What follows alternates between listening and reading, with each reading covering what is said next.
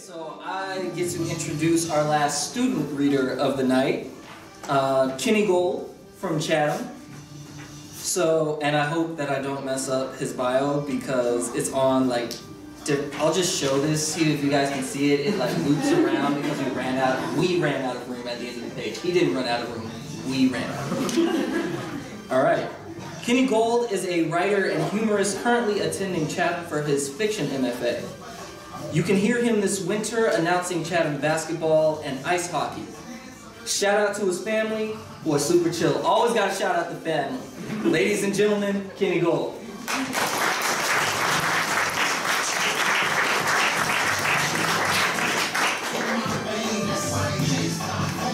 All right, what's up? I want to thank you all for being here and helping me fulfill my lifelong dream of playing a sold-out show at the Cathedral of Learning. This piece is dedicated to my brother Scott for asking me to write a scary story. All right, this piece is called Gehenna. When I think back now, there was nothing leading up to my uncle's suicide which suggested that anything was amiss, at least not more amiss than usual. Uncle Emmerich was strange, but we already known that. My sister Maud and I had visited his country mansion exactly once, as youths, and had been fascinated with the dusty house, decaying grounds, and our eccentric uncle himself. He'd been married then. My Aunt Millie had died in childbirth, leaving him with my cousin Alistair. I don't remember her, and I'd never met him, but my uncle. How could I forget? In front of a roaring fireplace, he told us of the night he'd spent in a moth-ridden sleeping bag on the floor of our family mausoleum, searching for evidence of the afterlife. Like ghosts, I'd asked. Are they real? His dark brown eyes blazed crimson in the light. Oh, very real, he said, puffing on his pipe. Very, very real. No, perhaps the only thing amiss about the whole incident was that Uncle Emmerich had invited us at all. Throughout our childhoods and well into adulthood, he existed only as a distant specter. I think both Maud and I surprised each other by accepting his invitation.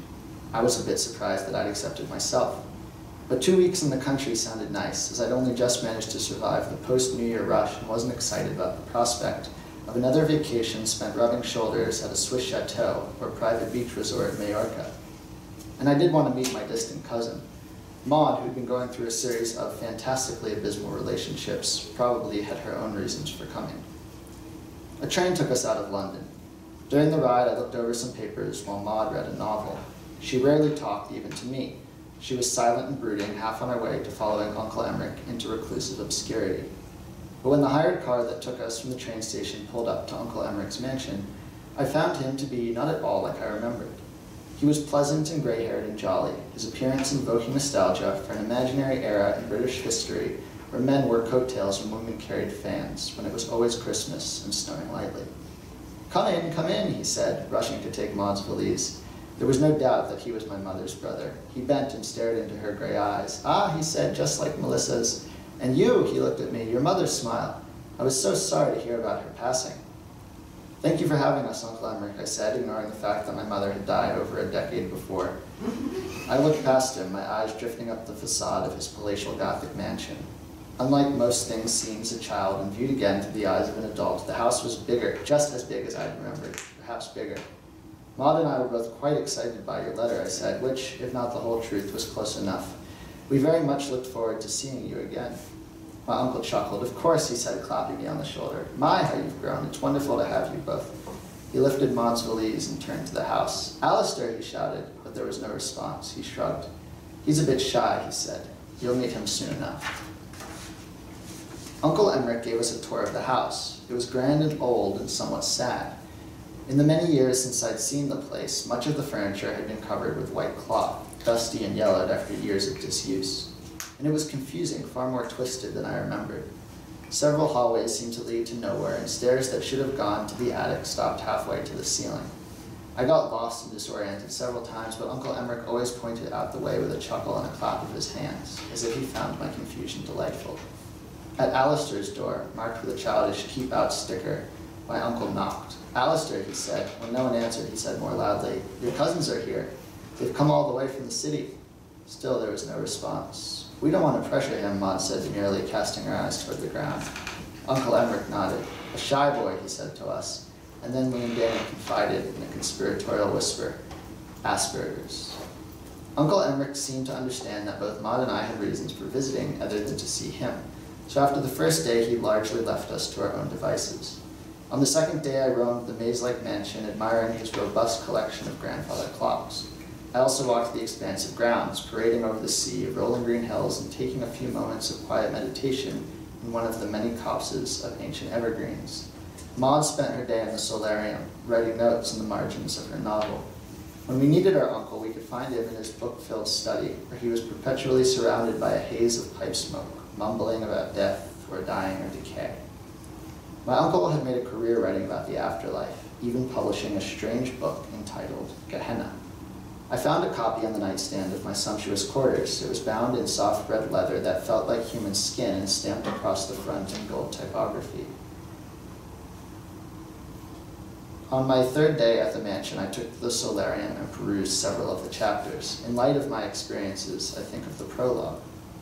In 1935, Erwin Schrödinger came up with a famous thought experiment to demonstrate the quantum theory of superposition, which states that the act of observing something causes it to exist, my uncle wrote. To demonstrate his theory, Schrödinger talked about placing a cat in a steel box with a flask of poison, a Geiger counter, and a bit of radioactive material so small that, over the course of an hour, there was a 50% chance that the Geiger counter would pick up some radiation and a 50% chance that it would not. In the event that the counter detected radiation, the flask would shatter and the poison would kill the cat. Otherwise, the cat survived. There are two leading interpretations for this experiment, he continued. The first says that until the box is opened, the cat is 50% alive and 50% dead. It's the act of observation, opening the box, that forces the cat to take one of the states, but until that happens, the cat exists in a blurred state of both life and death. This is called the Copenhagen interpretation. The second says that opening the box creates two different realities, one where the cat is dead and another where the cat is alive. This is called the many worlds interpretation. In this book, I present a third theory, a theory guaranteed to shatter convention and shake our conception of posthumous reality. With irrevocable proof, I shall demonstrate that the simple act of observing the experiment causes the cat to live, either in life or life after death. It is only when the cat is placed in the box and forgotten, alienated from any who might observe its passing, that the cat becomes doomed. For to make the transition without being observed, or at least remembered, is to enter the heinous, horrifying, otherworldly realm of Gehenna. And I'm going to stop there.